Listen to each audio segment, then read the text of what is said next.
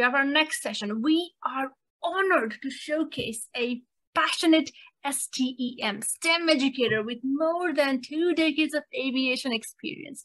He has been leveraging his industry knowledge to ignite student curiosity through STEM education, supporting teachers and empowering corporate learning experiences so they can showcase their capacity for innovation.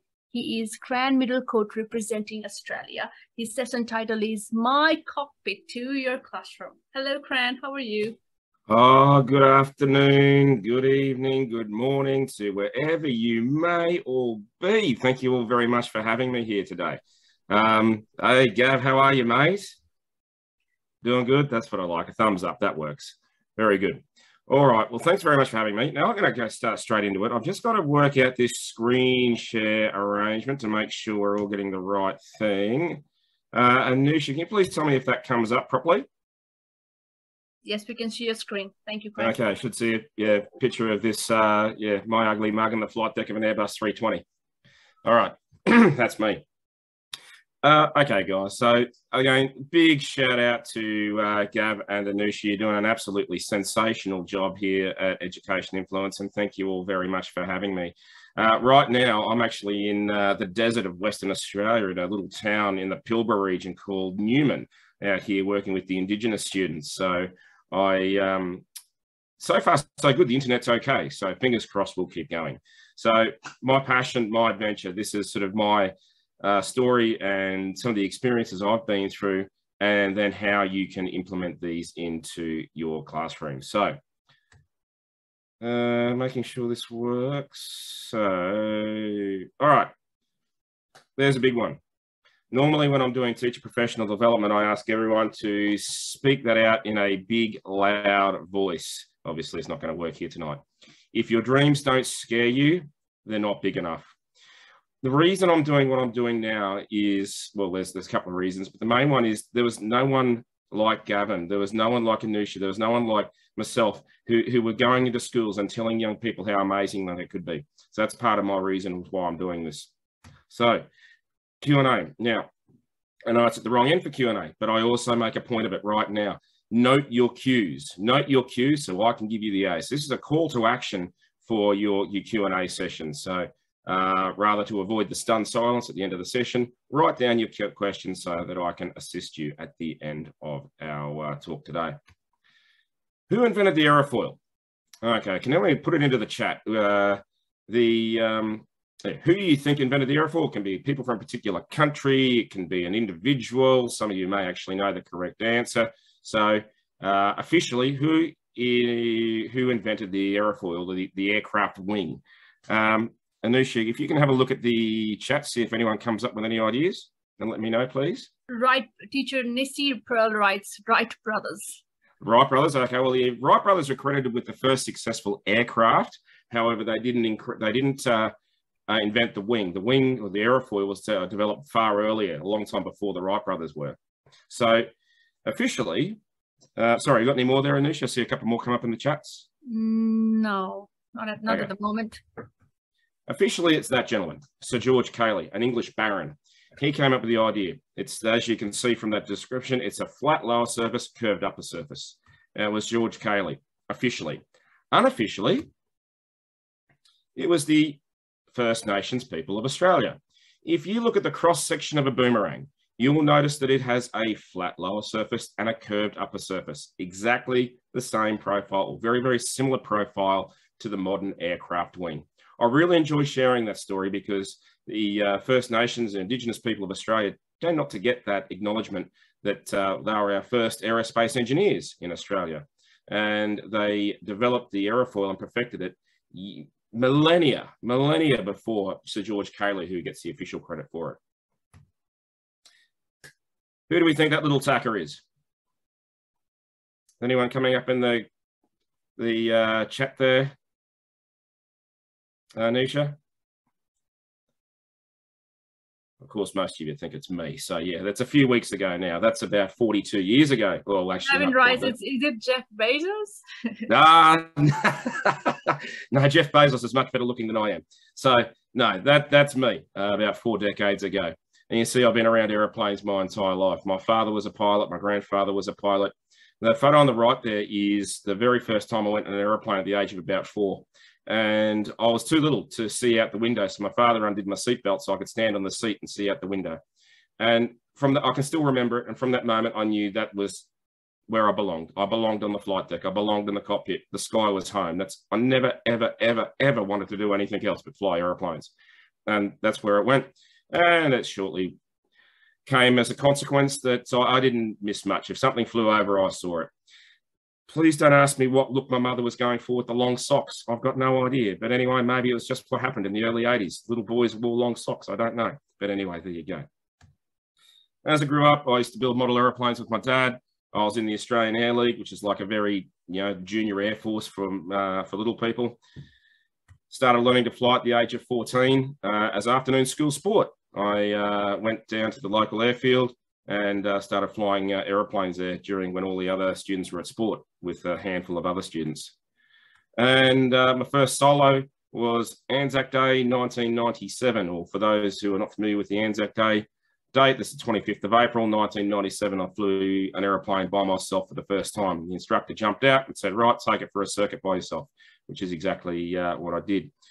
And a thrill beyond thrills, you never forget your first solo. I also managed to, for that year, I was top student pilot of the year when I graduated in 1997. That's the same year I graduated high school. I used to actually take my teachers from school flying. You see, for one reason, I needed someone who had a car and a driver's license to get me to the airport, because I was allowed to fly airplanes, but I was not allowed to drive cars. So I wanted to take my teachers flying, but mainly for one reason, I needed them to get me to the airport, you see, because I couldn't drive a car. Now, flying is very expensive, and it's just something I wanted to do, but I had to find a way to pay for it. So I was working full-time in a real estate office and doing their administration stuff. And at one stage, I was delivering pizzas at night in a desperate attempt to save up money. And at this particular real estate office, they had the mascot of this big teddy bear. Guess who had to wear the bear suit? So someone had to draw the short straw, and it was me who had to wear the bear suit. Ironically, it's interesting to think back now that I was doing that in my early 20s and working with children. It was just a means to get money to learn how to fly, but I was actually working with children, which, as my career has progressed, it's a bit interesting to think about. So yeah, wore the big fluffy teddy bear suit. Operation Wishmaker, again, I've always had this innate sense I wanted to help people.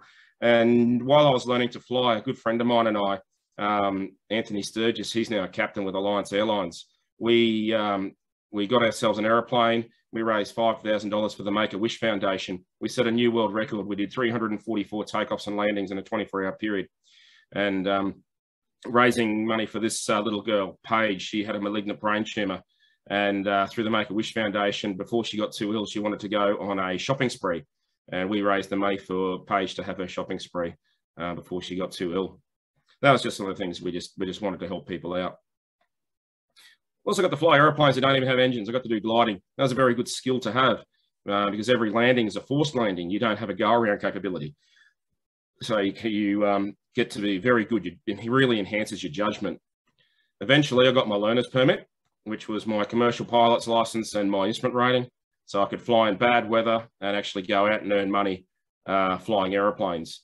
Now, those are two of my instructors, one of the examiners I flew with.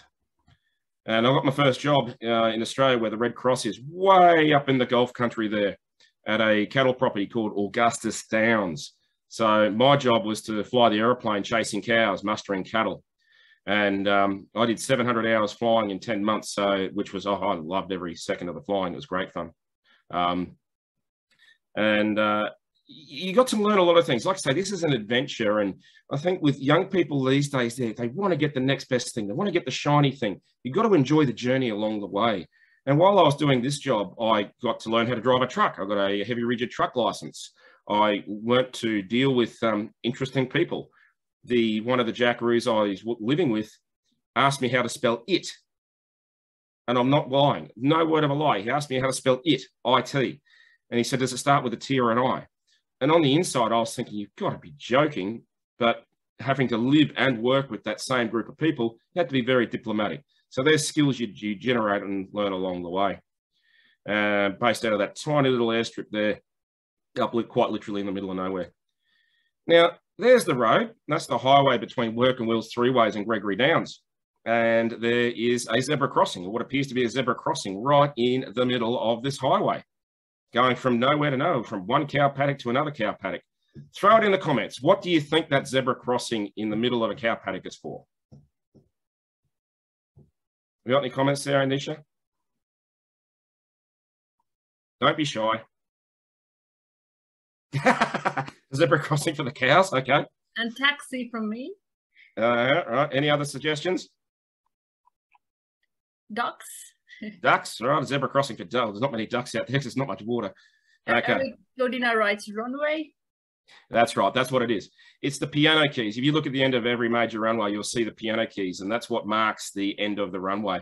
What it is, it's an all-weather runway for the Royal Flying Doctor Service. So when you're out in the Australian outback and the dirt runways can get flooded, and when they can take days and days to dry, so that the Royal Flying Doctor Service have an all-weather landing capability, they widen the road slightly. They put little turning nodes at the end of each runway, and they put the piano keys down. And so it's an all-weather runway used for the Royal Flying Doctor Service. And you see them every couple of 100 kilometres as you're driving around the Queensland outback. I was fortunate. I flew with the pilot who came up with the idea many, many years before I flew with him when he was at the Flying Doctors. Then I got my second job up in the Kimberley region of Western Australia. I was flying charter aircraft, so slightly bigger aeroplanes.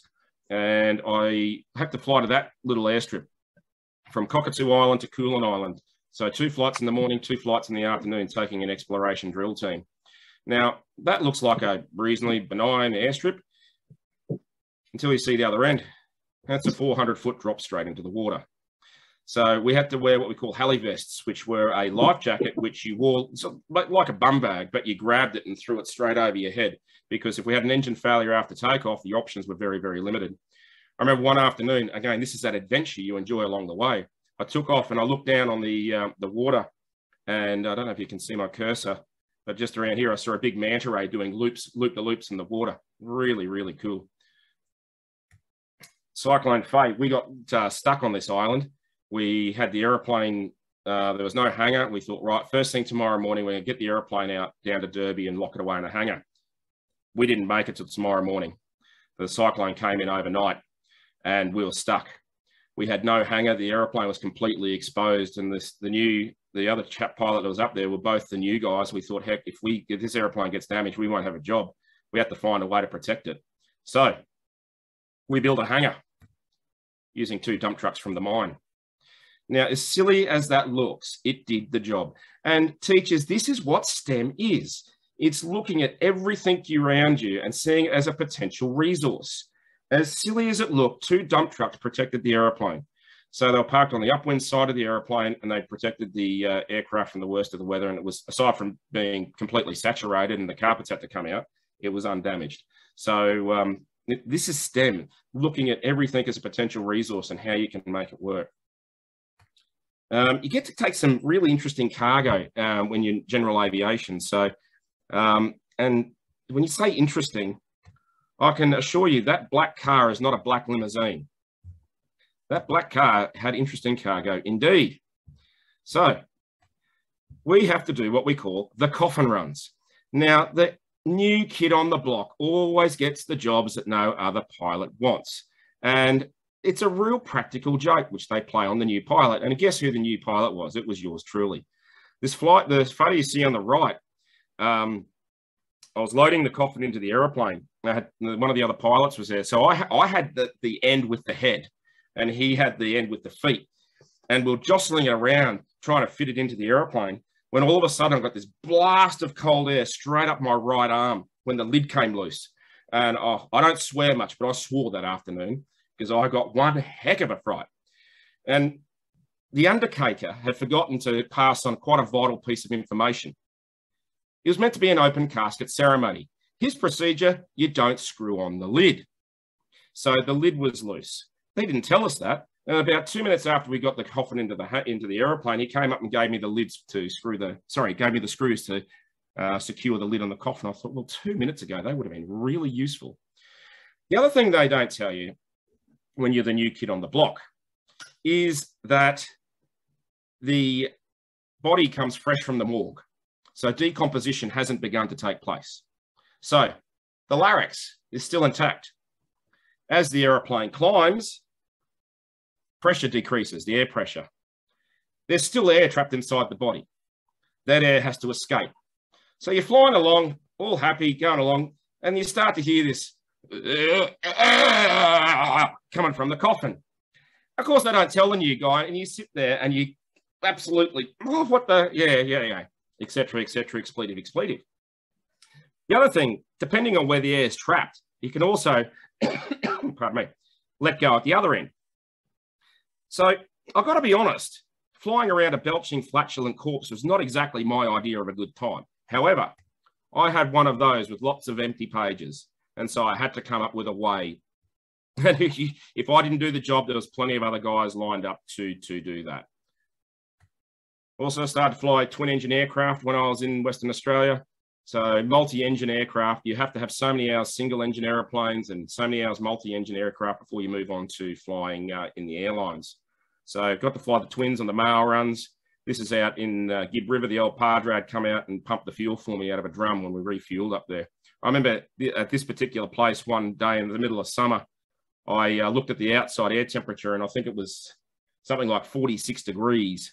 I remember stepping out into 46 degrees and it felt cooler. So I've got no idea how hot it was inside the aeroplane, because this aeroplane was designed to fly around the British Isles, not the outback Australia. I then was transferred down to Port Hedland, still in Western Australia, down to Pilbara, and that was cool. I enjoyed Port Hedland. There was 4 pilots. We all got along well. All our girls got along well. We didn't have any children at that stage, so we didn't need an excuse for a party. Started to fly more sophisticated aeroplanes and faster aeroplanes like you see here with the Chieftain. Used to do clinic runs with the Royal Flying Doctor Service with those aircraft. And got a pretty cool day at the office when we had a squadron of F-18 Hornets come in to refuel. And anyway, we thought that was just plain cool. So we got a bit cheeky, you see. Decided to pose up in front of these Hornets thinking, how cool are we? But then we thought, no, we can do better than that. We can turn up this cheeky level, really crank it up, you see. So we parked our aeroplane right in front of the Hornets, thinking, how cool are we? Now, you see how the Hornets have got their canopies up? We opened our crew door. We thought, we are so cool. Anyway, these are the funny things you do along your career and just have fun with it.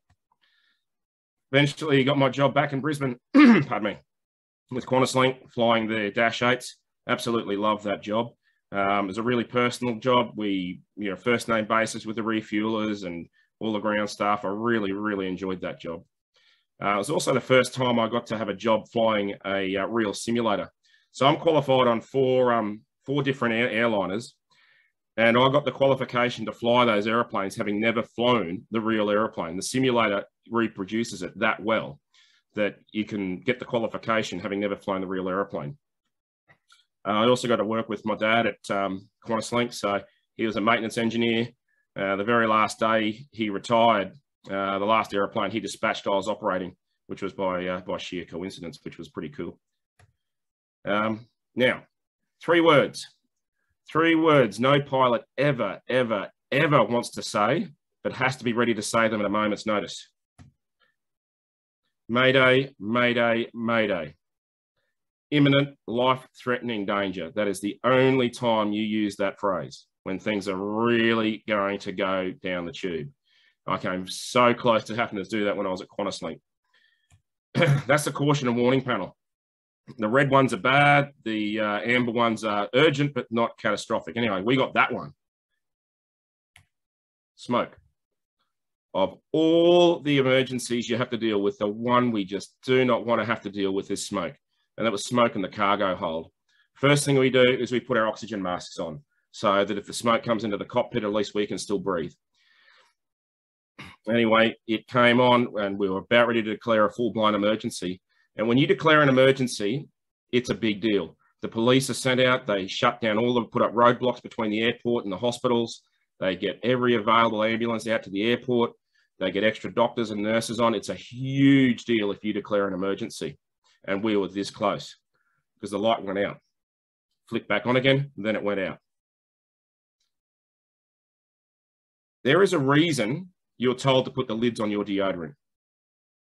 That is all it was. Someone didn't put the lid on their deodorant and the little pressure pack got depressed, filled the cargo hold full of deodorant and activated the smoke sensor. So we nearly declared a full-blown emergency because of someone's deodorant.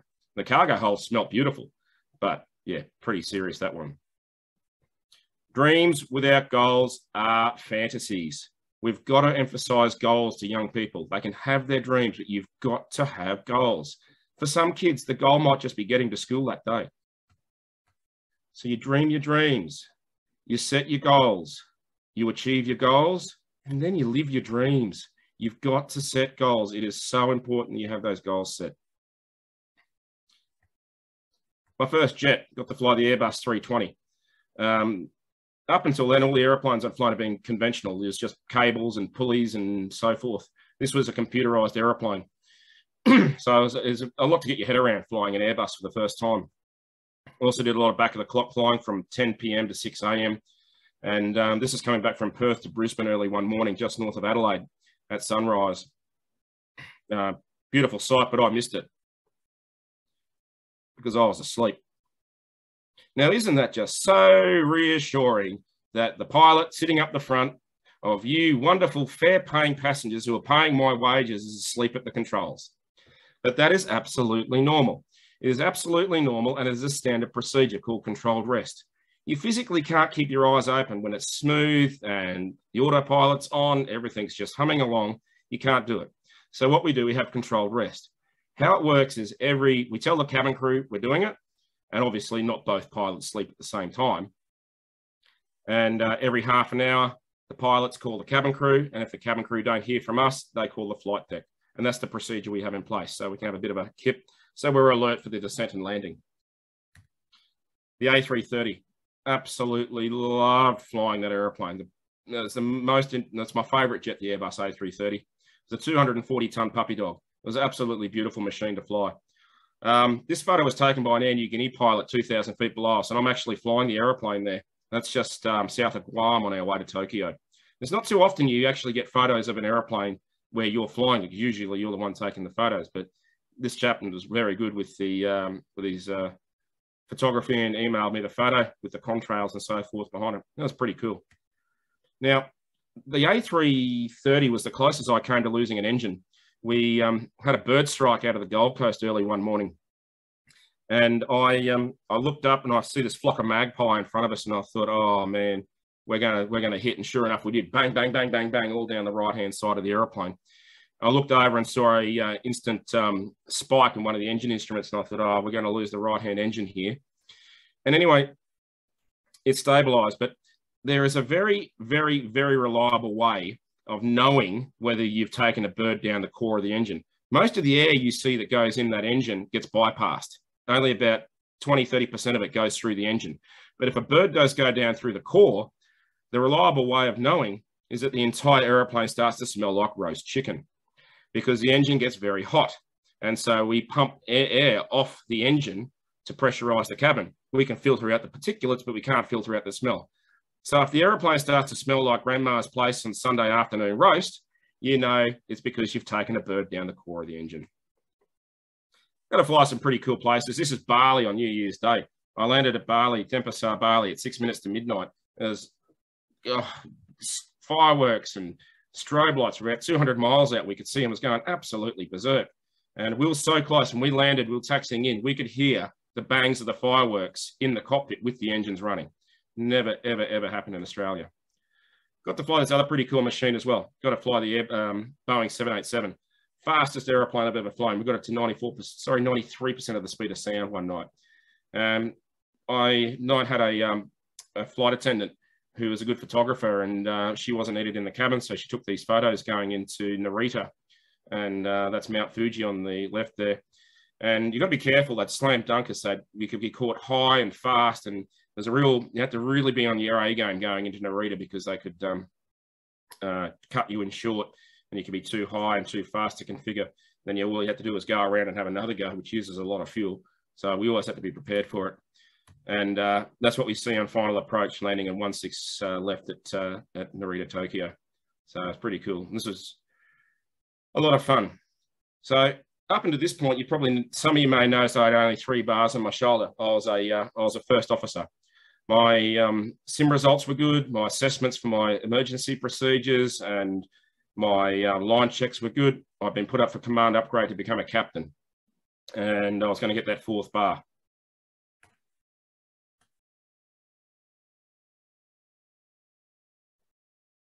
Then that happened. 6th of January 2020, I had to undergo neurosurgery. That spot you can see circled is an arachnoid cystic lesion. It was discovered by accident. It was embedded so deep in my brain, I had to be given a drug to shrink my brain so the surgeon could get to it to drain it. I was in intensive care, I think, for 4 days. Honestly, I don't remember very much of it. I was finally discharged from hospital. On the way home from hospital, I sustained a seizure, back to hospital via an ambulance. And that's left me with what appears to be permanent brain damage. So I can now no longer fly airplanes.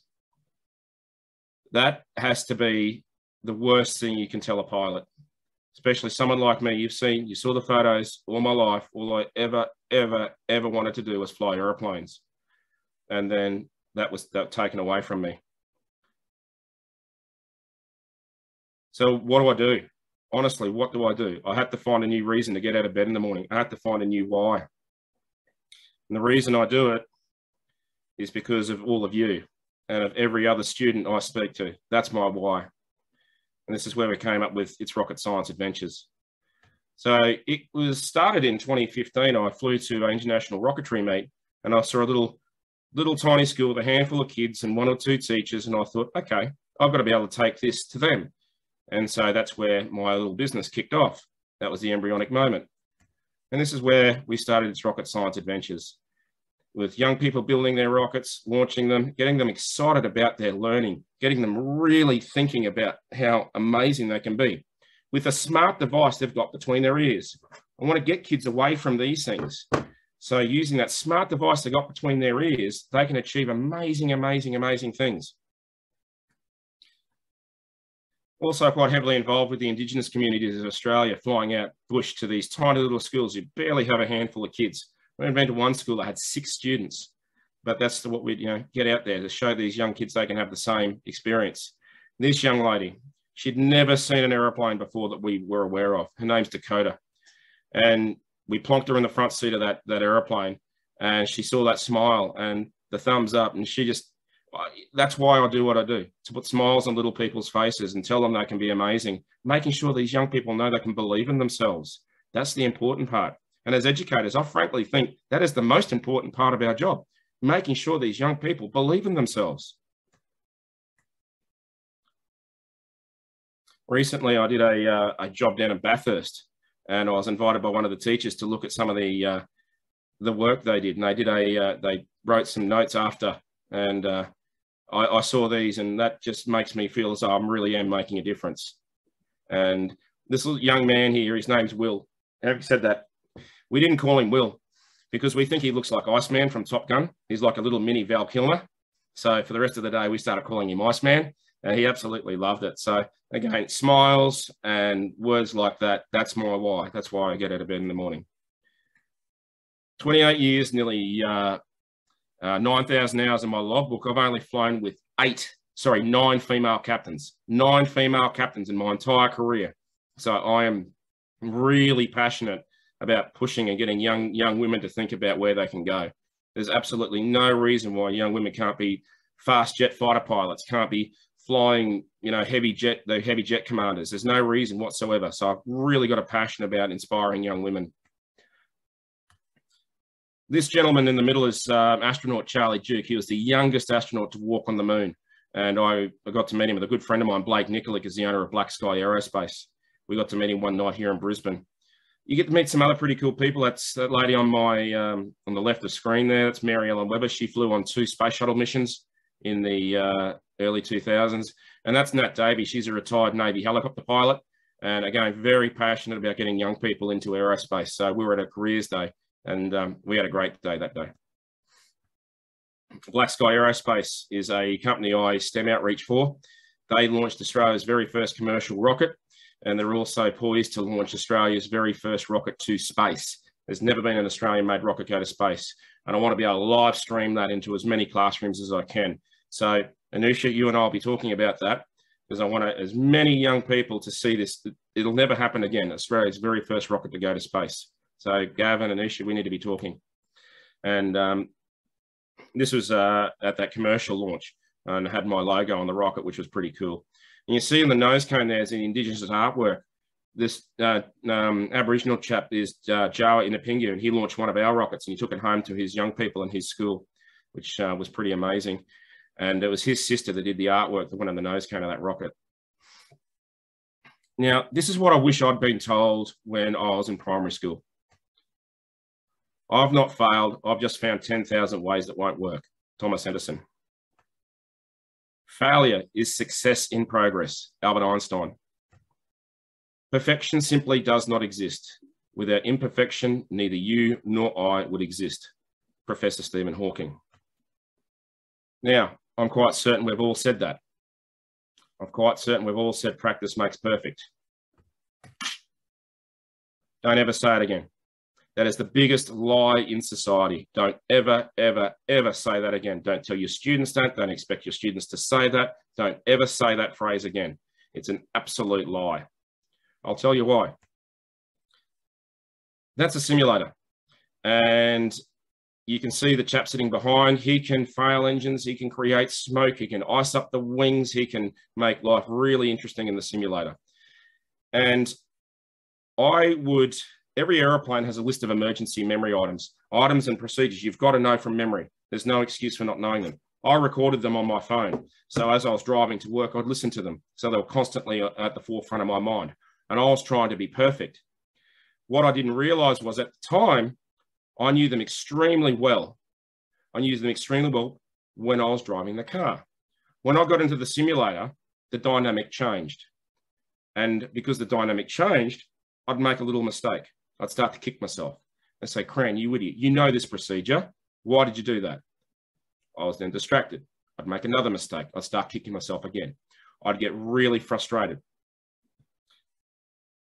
It was very, very unhealthy, and my performance showed. I never failed a sim, but it got to the point where I was really stressing a ridiculous amount about it. So I had to change the way I looked towards my sim. I started to allow myself an error budget. I would go into a sim and I would say, I'm going to completely and utterly stuff up, destroy, wreck 20% of it. We're going to nail 80. Allowing your students to make mistakes is absolutely vital. You've got to let students realize they're allowed to make mistakes, and perfection and striving for perfection is really, really unhealthy. So if practice doesn't make perfect, what does practice do? I believe practice creates confidence. Practice creates confidence. That's the phrase you need to say. When you're speaking of practice, it creates confidence. The benefit of that is you'll be confident with the negative outcomes. Your students will be confident with the negative outcomes and see them as learning potential. We still stigmatize failure as a bad thing. We have to embrace failure. If we're not aiming for perfection, what do we aim for? We aim for progress, not perfection. You will always achieve progress. You will always achieve progress. You set your goal and you achieve your goal. Little goals. Right? I'm going to do 2 hours study on history. All right. Or I'm going to do half an hour on history and 40 minutes on maths. Little goals. Achieve those little goals and you achieve the progress. It won't be perfect. There's no such thing as perfection. You might achieve what you thought was perfection, but then it won't be good enough. You'll just get more and more critical of yourself. Aim for progress, not perfection. The comfort zone. It's a beautiful place. We all love going to the comfort zone. However, you will never achieve anything substantial when you stay in the comfort zone. And this is where we need to show our students it's okay to go into the fear zone, where you can talk yourself out of things, you find excuses, you lack self-confidence. That is absolutely normal, and it is absolutely okay. You're allowed to feel uncomfortable. In fact, you will never achieve anything if you don't feel uncomfortable. That's part of learning.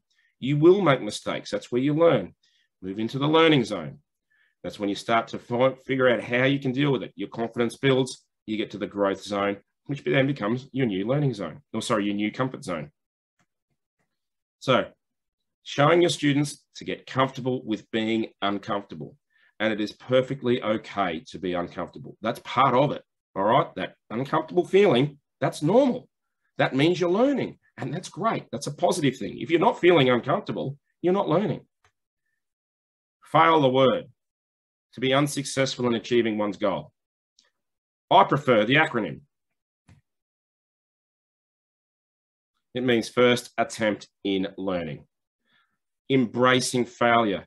I can't speak for the rest of the world, but definitely in Australia, we're still stigmatizing failure as a bad thing which should be avoided.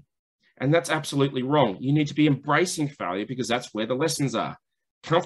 Successful people are comfortable with failure. They will seek failure because they'll extract the lessons from the failure and they'll progress far, far, far quicker than someone trying to avoid failure. You need to embrace failure. And this is another one. Everyone says the more you do something, the easier it gets. Well, I don't believe that either, because the task never changes. It never, ever gets easier. What does happen? You get better. That is what really happens. That is what really happens. The task itself never changes. What happens is you get better. So guys, it's up to you for Q&A. Scan that QR code. Let's connect on LinkedIn. Pardon me. I'm on LinkedIn, as Gavin and Nusha know, pretty active on LinkedIn. Same with Yvonne. I'm on there pretty much every day. So now it's time for you to pose the questions to me. I'm happy to help as long as you like. Any questions about anything, careers in aviation, anything at all, please go right ahead. So I'll hand it over to Anusha with your questions.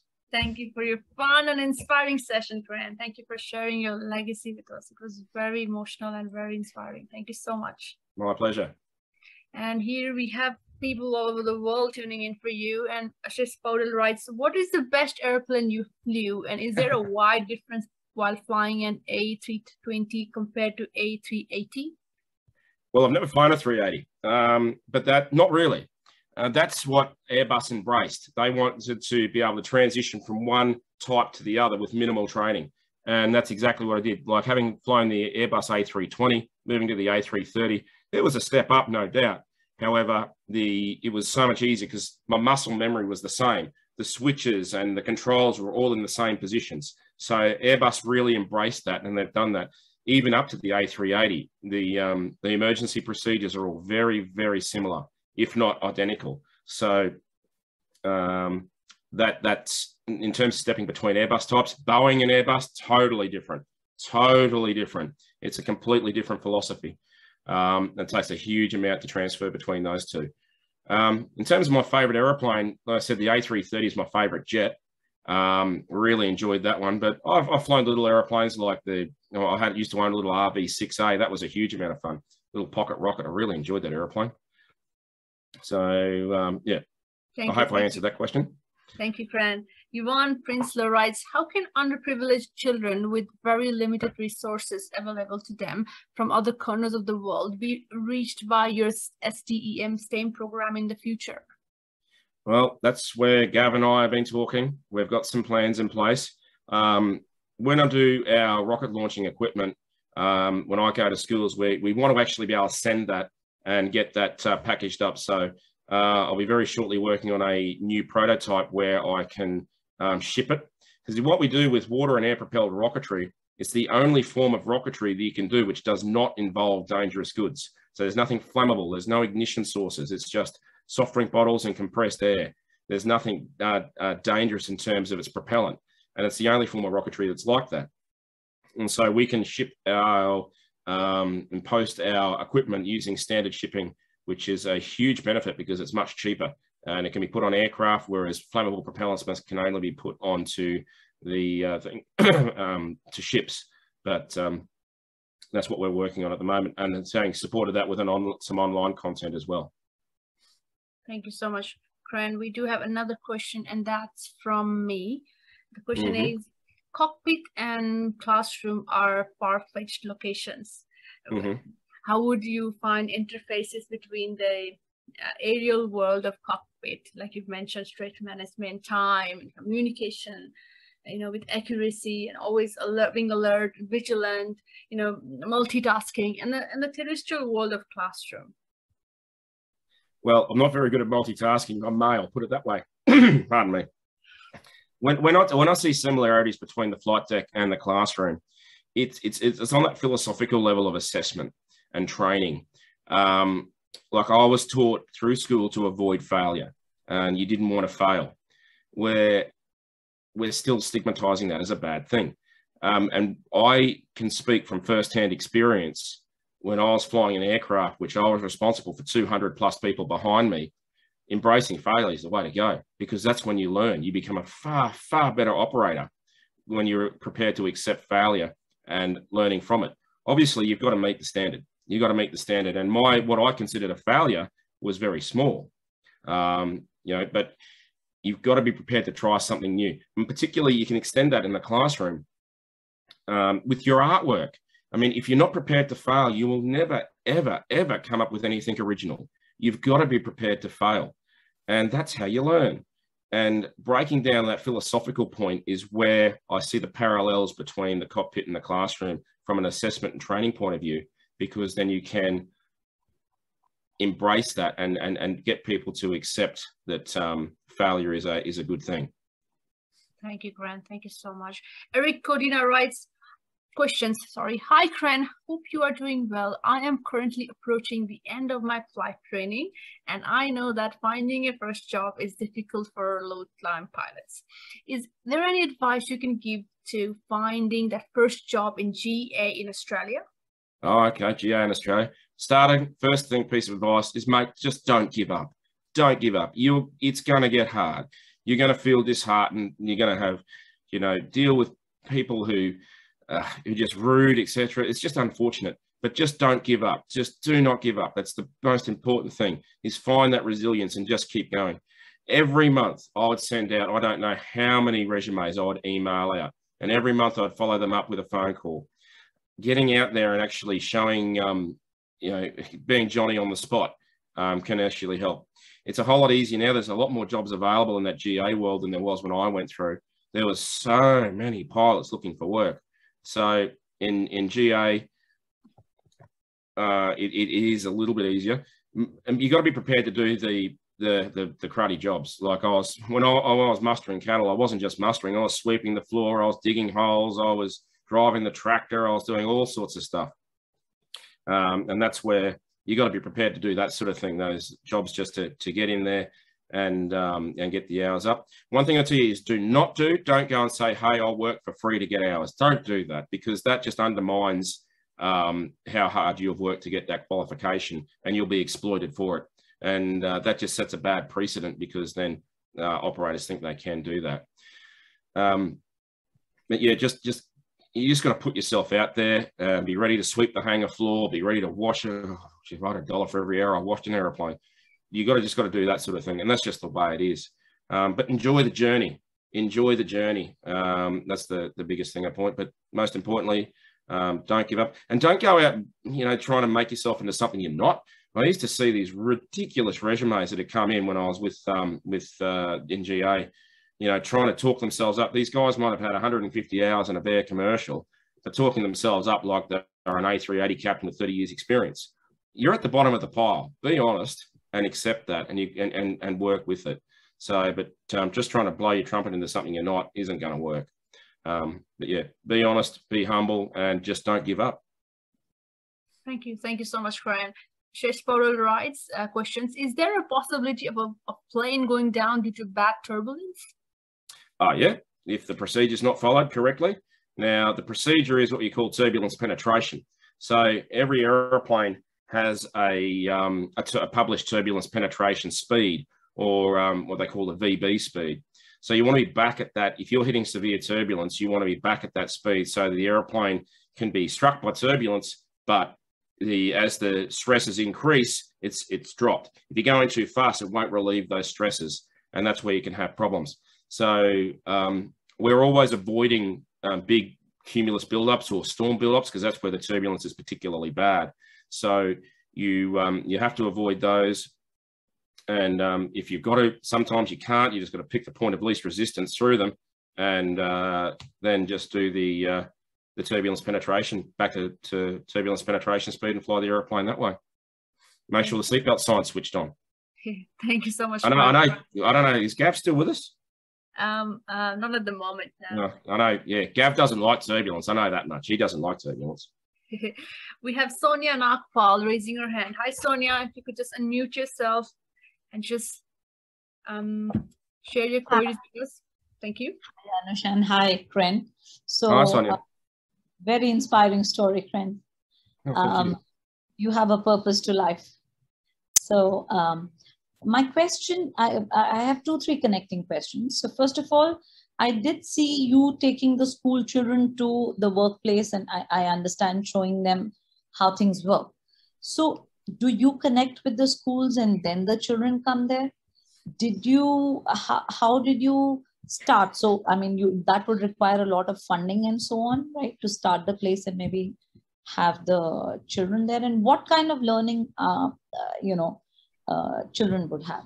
Yeah, Cran. Okay, so in terms of the photographs you saw of the children in the workplace,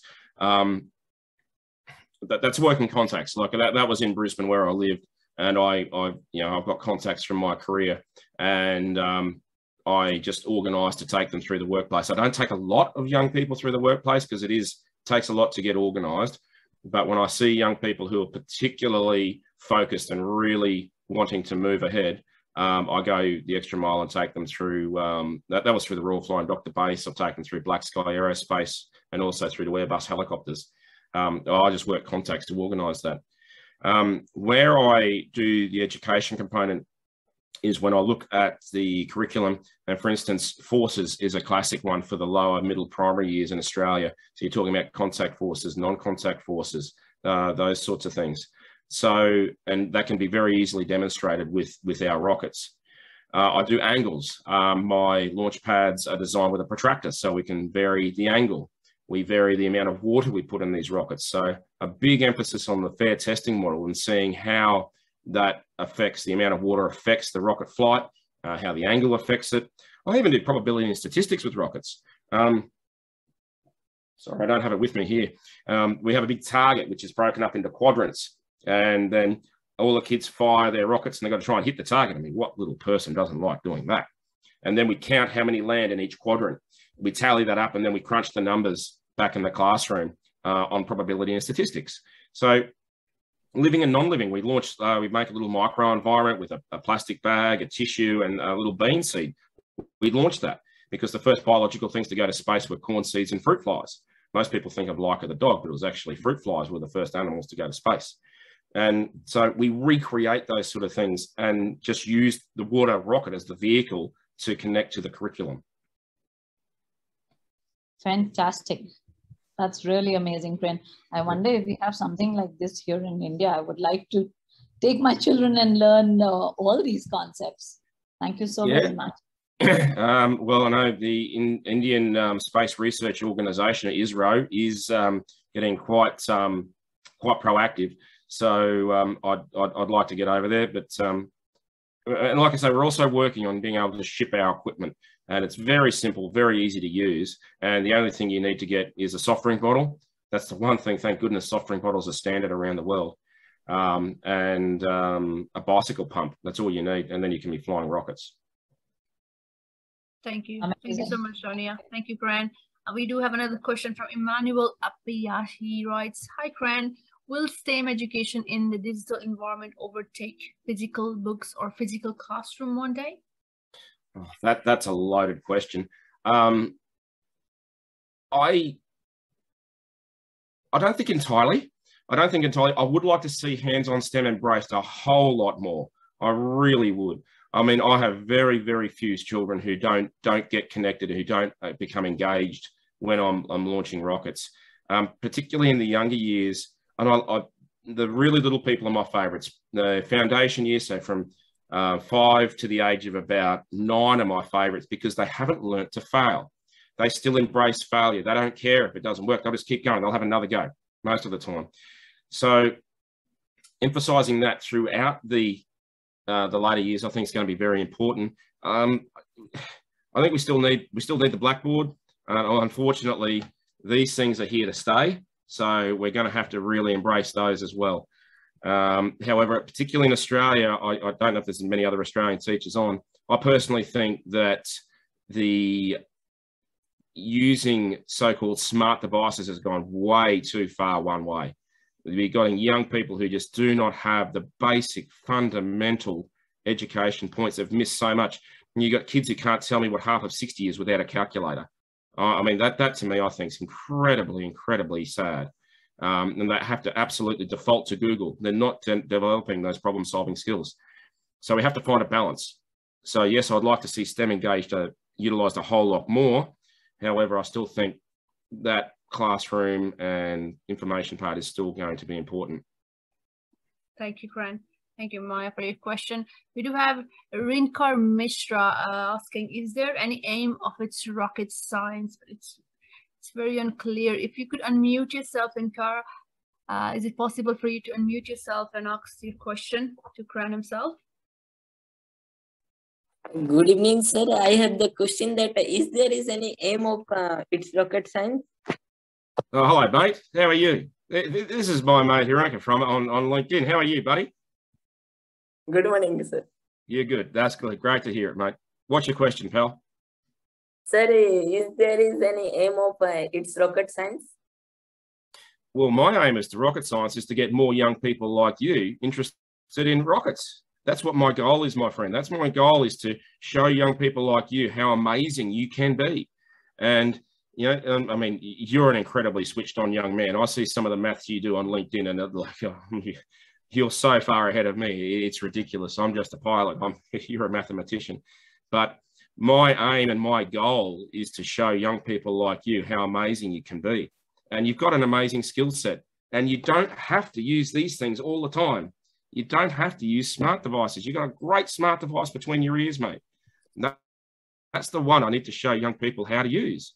And I mean, I don't have to convince you. You're already amazing. But that's my goal. That's my aim, is to get young people excited about learning and to show them they can be amazing.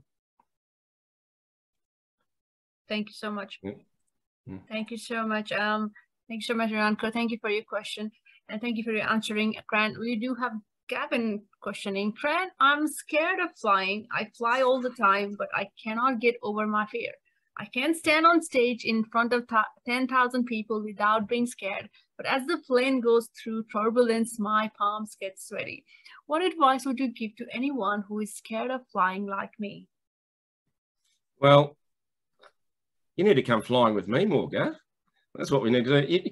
Understanding it. That's what the thing is. If you, I mean, I know we've been talking about it for some time, for you to come up to Brisbane and we'll go flying.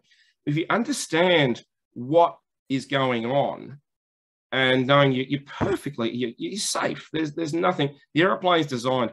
Actually, what you could do is look up on YouTube when they do stress testing on new aircraft wings. I know there's one Boeing had some years ago, and they were testing this wing, and it had to make it to a certain point.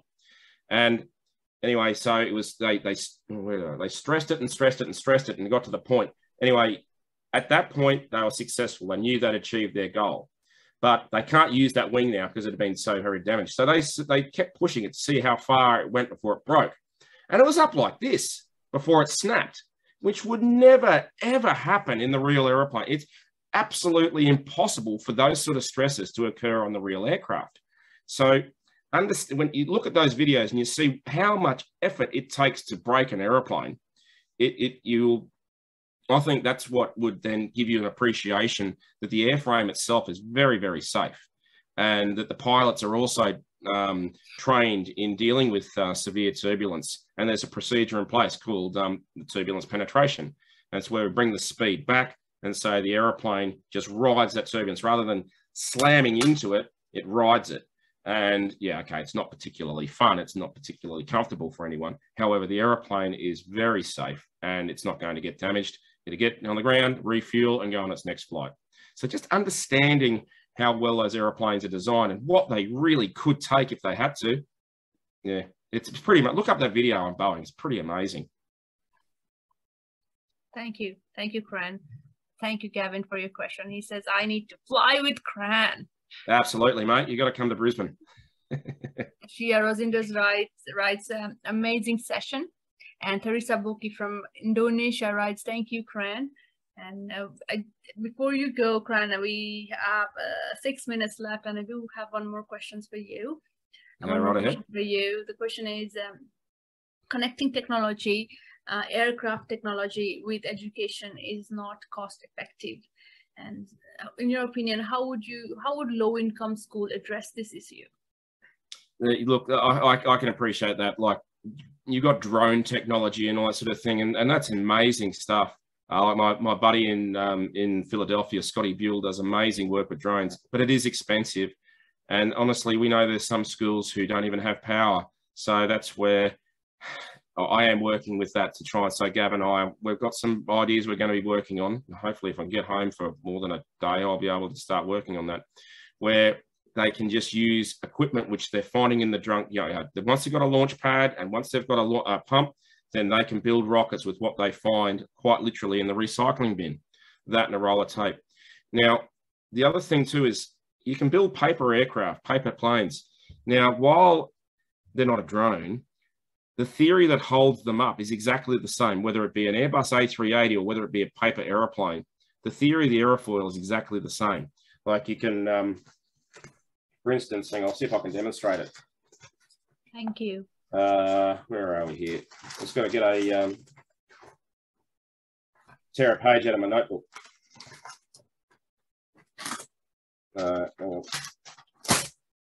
So this isn't going to work too well, I don't think.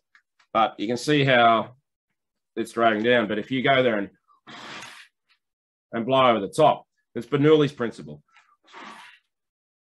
and it'll produce lift. So that's exactly how an aircraft wing works. It's just airflow over that curved surface, which reduces the amount of pressure, which then lifts the wing into the wind. So you can do little things like that. Like I say, the theory that holds them up is exactly the same, whether it be an Airbus 380 or whether it be a paper aeroplane. Rubber bands. You can make. Oh, heck, I've made model airplanes with pool noodles. That sort of thing. There's lots of stuff you can do. But in terms of the rocketry, I really want to get our product out there and be able to send it anywhere in the world. And my goal, and unfortunately, I didn't get myself organised soon enough, but I wanted, when Gav went to the North Pole, I wanted him to launch one of my rockets at the North Pole, but I didn't get myself organised early enough to have something ready for him. So I want to see one of my rockets launched on every continent in the world. That'd be a goal I'd really like to see, really like to achieve. Thank you. Thank you so much, Cran. Thank you so much for your amazing session. And we are going to showcase Cran's recording on our platform, educationinfluence.com, after the event. And please share your queries with us and attach Google form link, and we will revert back as soon as possible. Thank you so much, Cran. Thank you. My pleasure, team. Thank you for having me. And Gav, we'll be talking. I want to come down to see you guys in Melbourne pretty soon as well. I've got some ideas we've got to discuss. Very good. All right. Well, it is now 7:30. Sorry, 6:30. No, sorry, 7:30 in Western Australia. I haven't had any dinner yet, so I'm going to excuse myself. I hope everyone else has a really great evening. Have a lovely dinner and have a lovely evening and have a lovely night. Thank you. All right. Thank you, guys. Take care. We'll talk to you again soon. Thank you. All right. Cheers now.